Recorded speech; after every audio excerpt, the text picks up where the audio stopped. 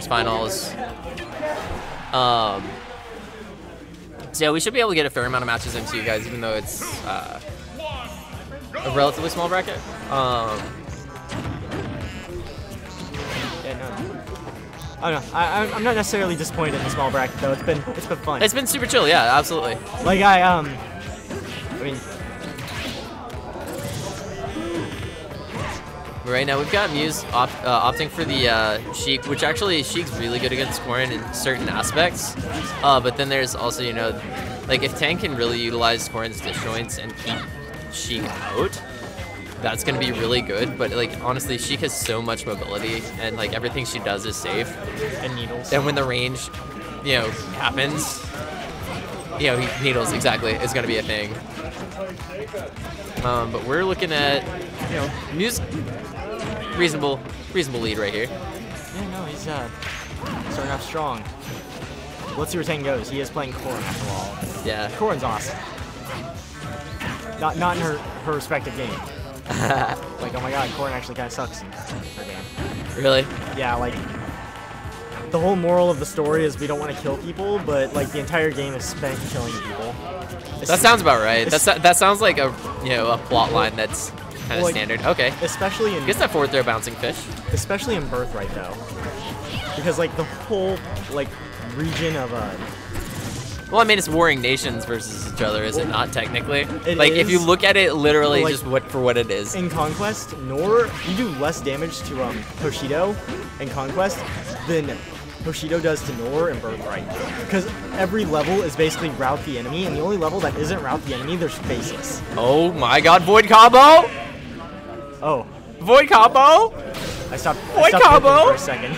Yeah, you missed a Void Combo. That was just Sheikville. This is what happens when you talk about crappy Fire Emblem War. You miss Void combos.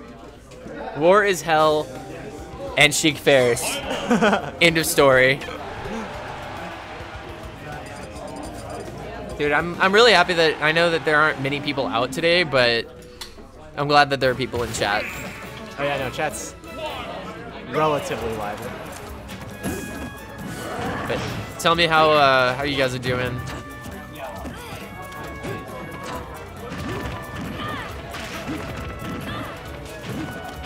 That's respectable to Johan in chat.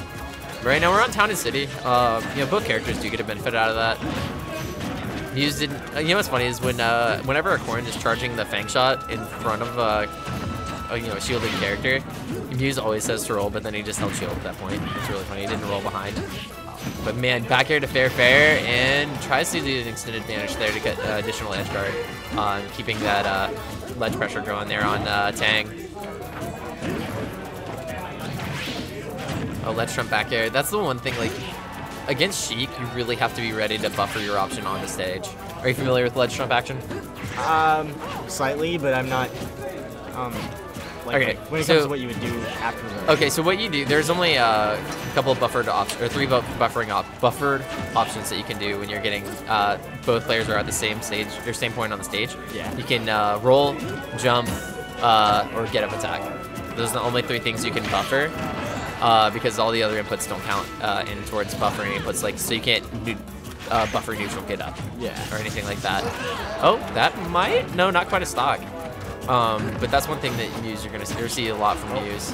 Other than the frame, just straight frame traps. Oh, wow, go deep. Hit him with that back air. But I mean, this is within the possibility for Tang to be able to take this stock.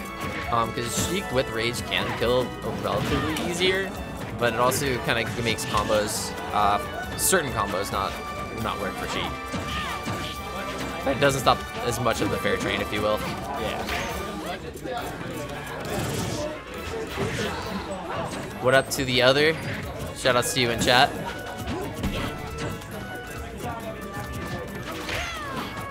Alright, Tang.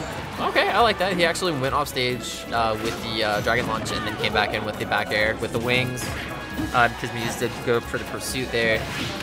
Okay, I really thought Muse was going to go for a footstool right there and in that pretty quickly.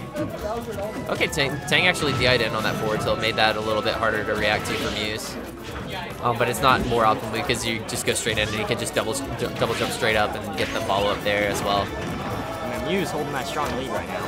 Absolutely, he's full stock ahead, almost about to get percent lap as well. Yeah, no. Oh. Wait, lands with that neutral air.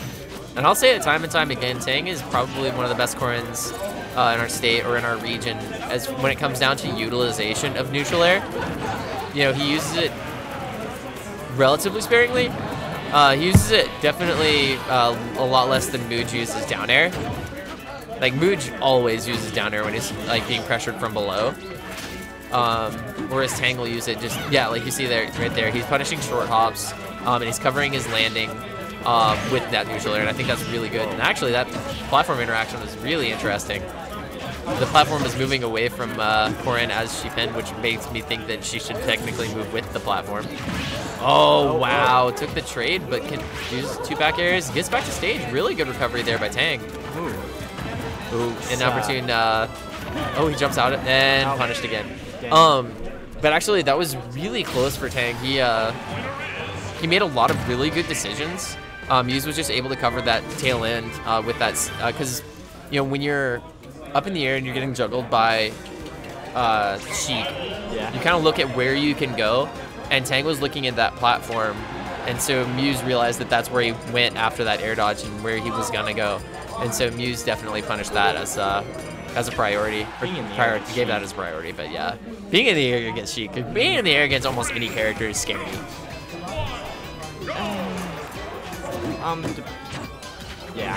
Yeah, you're like, huh. Well, I had to think about it for a sec, but yeah, no.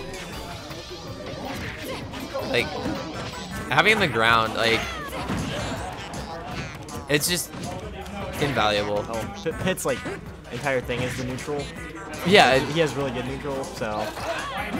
I think Pit's juggle game is where he lacks. Really? Yeah, that's just my personal opinion. A lot of people say that's, like, where he thrives. I mean, at least from what I've heard.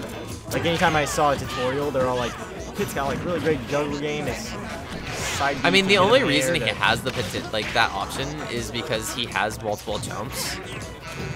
But, like, they're not as threatening as, say, like, a cloud up air or something like that. Definitely not. Yeah, no, his juggle game isn't, like, as relevant in the sense, like... Oh, my God. Oh, dang, I look away for, like, a second every time. Yeah, every time you look away, you, like, look to make eye contact with you. You're just like, well, I'm going to miss this sweet tippered up smash on the moving Smashville platform. And then I do.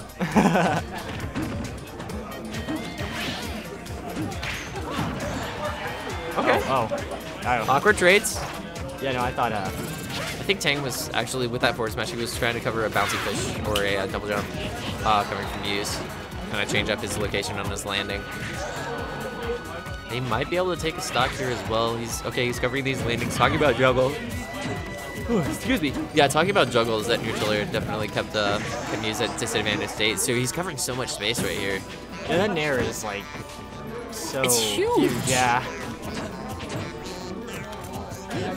It's like the size of, you know, something big. Oh, that might be it. Yeah.